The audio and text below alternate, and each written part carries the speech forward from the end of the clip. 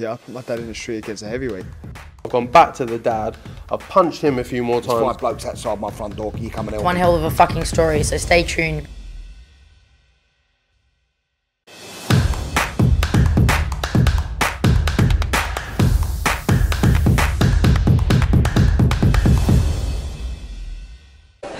Andrew McCART, IFL TV, proudly sponsored by Everlast, and I've got to say I'm delighted to be joined by Big Mo himself, Kody Mommaerts, my Mommaerts, if you're American, yeah, Mommaerts if you're Scottish, little accent there.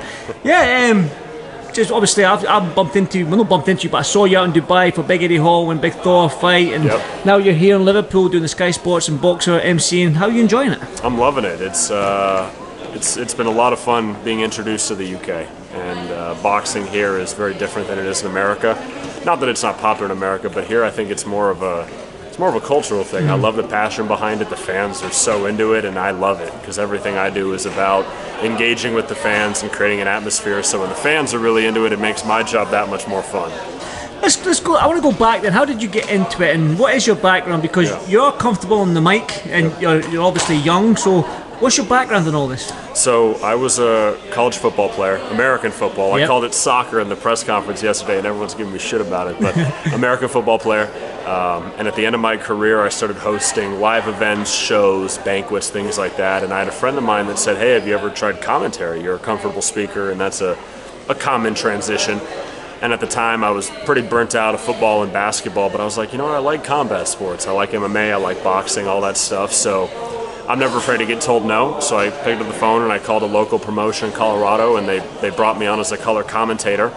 And I remember I saw the ring announcer, I was like, I can do that.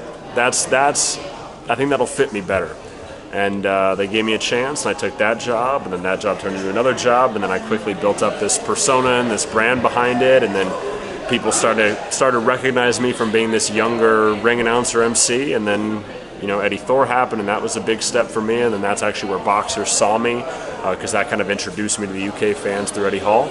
And so one thing led to another, and now I'm in Liverpool. Now you're here. It's amazing. Definitely. And when I did see you at the press conference, I was saying to myself, where have I seen the MC before? And it was in Dubai, out in Dubai. But you mentioned there, like, you're a college football player, but then you like combat sports. Have you always been a boxing fan, or are you still learning sort of like on the job in terms of who the fighters are and the history? Have you always been a boxing fan or not? So I was an MMA fan first, so I definitely appreciated boxing, of course, but I think you can agree with me is that once you get deeper into boxing, you enjoy it more.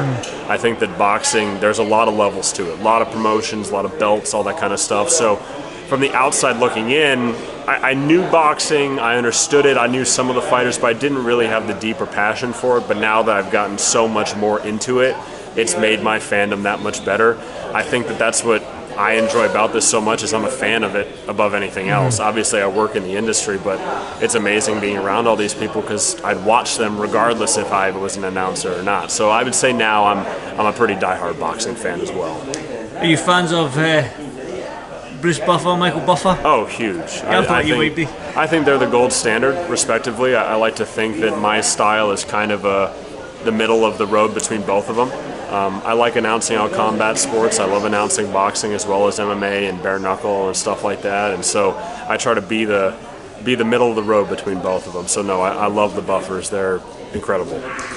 Hope I can work with them one day. That's what I was going to say. Like, obviously, we see like Michael does a lot of the main event sort of stuff, and he always has sort of like an MC that does underneath him a little bit. Would that be a sort of passion of yours or a dream of yours? Yeah, I mean, I'm a competitor, so part of me says I want to do the big fights myself. But no, of course, I would love to work with Michael and Bruce. A lot of people have kind of compare me to them, which is a world of a compliment. I want to be myself. I want to be Big Mo. I don't necessarily want to be Michael or Bruce, but to work with them and to learn from them and to kind of absorb as much as I can would be amazing. I'm kind of I'm this rookie in and of a sense, this young kid that's doing it, and I'm one of the younger people doing it. So any way that I can to learn from two of the best, in my opinion, the best to ever do it would be incredible. We all know that a lot of MCs have a gimmick, whether it be let's get ready to rumble, it's time from Bruce, and we've no David Diamante goes, the fight starts now. So each sort of like MC has sort of like their own sort of their own thing, their own gimmick that they have on the sport. Yeah. Have you got one yet, or are you still working on one? I mean, I'm always a work in progress. You know, that's what's been kind of cool about this is I'm very involved in the community. I'm active on social media. I love talking to people, so I always get insight and ideas. I would say my gimmicks is I like to start the show off high. So I like to do Can You Hear Me? I do some call-in reactions with the crowd to get them into it. And then for the main events, I do a little bit of an introduction, but I guess my catchphrase is Get Wild. And basically that's my whole thing is I want to entertain people. I want to create an atmosphere for people. You know, I think the number one thing about combat sports is obviously I love the sport aspect, but the entertainment aspect is amazing too. It's why people will fill out, you know, stadiums to watch this. Is because it's a show as well as a sport. And so any way that I can do my job to, you know, encourage this atmosphere is obviously the best. You know, I've been talking about it a lot this weekend, but you know, when you talk to boxing promotions and you ask them who their competition is, they always say the other boxing promotions. I think it's deeper than that. I think that your competition is Netflix. Your competition is going to a concert. It's watching TV. I mean, it's every other form of entertainment. So if we're asking these fans to take 4 or 5 hours of their life, or if it's a pay-per-view to spend $60, $70, $80, we got to give them a reason to watch. And so the entertainment value is huge. So I want the fans engaged. I want everyone cheering. I want, you know, if there's a fighter that they don't like, I want them to boo. I want that energy because that's, I think, what makes this sport amazing.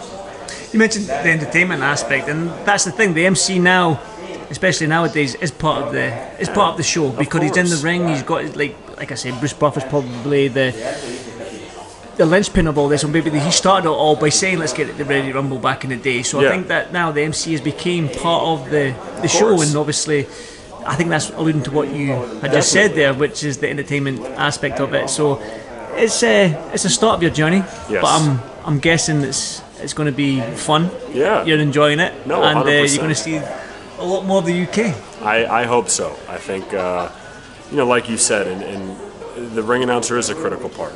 You know, I think if all it was about was just introducing the fighters and reading names, then why have an announcer? Just have a guy over the PA like they do in basketball or football. There's a reason why the announcer's in the ring. There's a reason why the announcer is the individual that is the only individual that can talk to both the in-arena crowd and also those that are watching virtually. He's the only person, he or she is the only person that's doing that. So with that, there needs to be, you know, an engaging part of it all. And that's what I love doing. I hope that my career can go where I want to take it. I'm a competitive guy. I want to be the best announcer in the world. I want to be on the biggest platform possible. I want to entertain as many people as possible. But most importantly, I want to grow combat sports collectively. I think that it's the best sport in the world. And so if there's any way for me to introduce new groups of people to the sport, that's my goal. That's why Eddie Thor was awesome, is because I got to help introduce boxing to the strongman community that doesn't really watch boxing. So if they're able to connect through the ring announcer, great. If they connect through the commentator, great. If they connect through the walkouts, whatever it may be, then we're succeeding. And I want to grow this sport. I want this sport to be the biggest sport in the world because I know it can do it. And I just want to play my role. And so I'm appreciative to people like IFL, to people that allow me to kind of do my job and support me. So thank you guys. Now listen, it's always fun to see new faces in the game, and especially like the MCs, because a lot of MCs, they're charismatic people, let's be honest. You know what I mean? These are well-dressed, charismatic people. Let's just be honest. Every MC I've met is very, very charismatic. So I think that might be in the CV when you apply for the job, is the charisma side of things. I think so. I think that has to be I'm not going to lie. If you're not charismatic, this might be the wrong field for you. You know what I'm saying? So. Well, obviously the gimmick is is it Get Wild? Get Wild. I like that. Yeah, I'll get you a T-shirt. Oh, get me! I got you. I need them. Done. Arms, you know? Done. Yeah. One final word. You mentioned you're a competitor and you love combat sports. You ever dabbled in combat sports? A little bit. I mean, I've done training for it. I don't think I'll ever compete. Blew out my shoulder playing college football, so I don't know if there's any grappling in my future, but maybe some striking here and there. I don't know. I'm a pretty busy guy, so it's hard to try to find time to really dedicate yourself to something. If I start something, I want to be great at it, and if I don't really have the time to do it full go, then I probably won't do it. And I get my fill doing my job. I mean, I get to sit ringside. I get to see all this stuff up close. Best seat in the house. It's best seat in the damn house. And so maybe, but I like to do it for training and to stay in shape. One more. I did say that was one more, but one more then. Yeah. I do like American football. Yeah. I'm a Carolina Panther fan. You mentioned Colorado. I like Christian McCarthy. Yeah. RB for. Yep, I played against Christian growing up. That's what I was going to ask. So being from Colorado and Christian being from Colorado, did you ever? So I played against Christian a couple times in youth football. My alma mater, I actually played at the University of Northern Colorado. His father, Ed McCaffrey, just became the head coach there. Wow. And his older brother, Max, I think, became the receivers coach, and then I think the offensive coordinator. So no, there's a lot of ties with the McCaffrey family. So it's a small world. QB? Me? Yeah. So I was an offensive lineman. I used to weigh about 320. I've lost about 100 pounds now. Wow. So I used to be that's where Big Mo originated from. Right. It was, I used to be way bigger than I am now. I'm gonna have to see some photos more. Oh yeah, I'm a big dude. I was a big dude. So but an offensive lineman back in the day. Interesting. I would have had you down for a QB or. I appreciate that. Something like that. I'm doing a good job then, shedding this weight then if I don't look like an old lineman. That was the goal. No, look, listen, you had me convinced you were a QB and not an offensive lineman because these guys are absolute units. But listen, absolute pleasure to speak to you and. Tomorrow night, fight night. Good luck with it all, and enjoy it. I love it. Well, thank you to IFL. Thank you to all that follow me. I wouldn't have a career without you guys. My job is to entertain you guys. Everything I do is to entertain fans. I think that this industry wouldn't exist without people that want to consume the product. So everything that I do is trying to entertain you guys.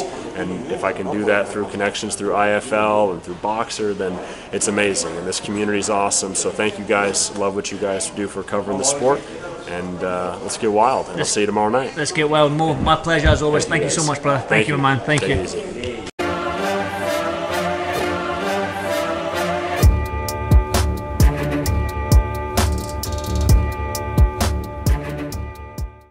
Yeah, I put my dad in the street against a heavyweight. I've gone back to the dad. I've punched him a few more times. There's 5 blokes outside my front door. Can you come and help One me? hell of a fucking story, so stay tuned.